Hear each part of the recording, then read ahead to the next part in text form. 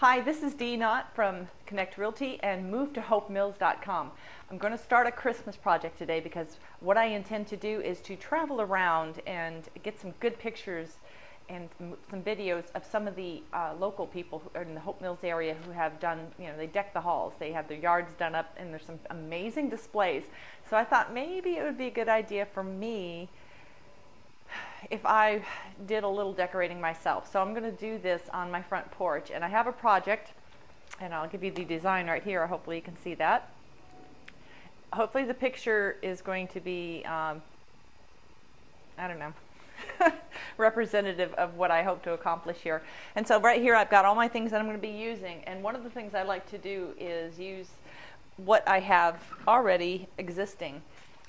Pine cones in Hope Mills in my front yard. This is from my front yard. I get the most amazing pine cones out of my front yard, so I can just go pick them up and decorate. They're the bane of my existence during the rest of the year, but I just love them at Christmas.